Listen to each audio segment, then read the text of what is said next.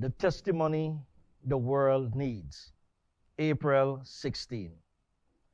Transformation of character is to be the testimony to the world of the indwelling love of Christ within us.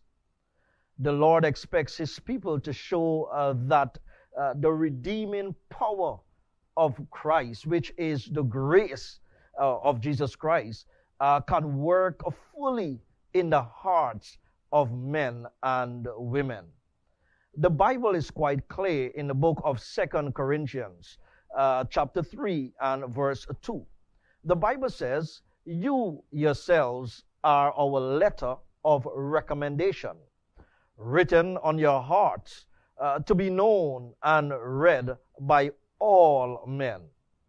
Understand, as we consider the two words, you yourselves.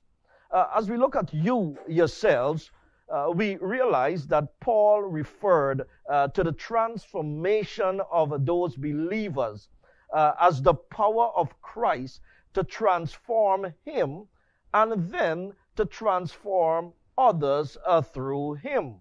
So understand that as Christ transforms one, that transformation is not only limited to that particular individual, but Christ transforms individuals, and then Christ uses that same person who has been transformed to work on the lives of others.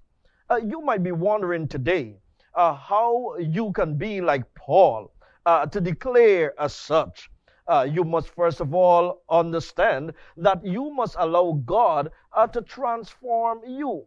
When you allow God to transform you, then automatically He is going to use you in transforming others.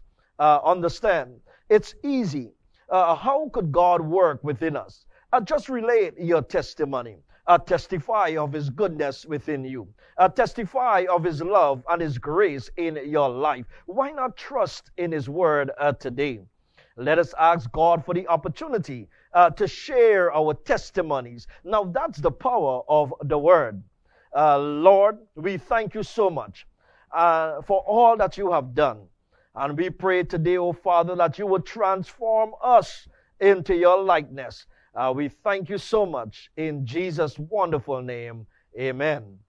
Remember, my dear friends, the power of the word every day will keep the enemy at bay. Get ready for your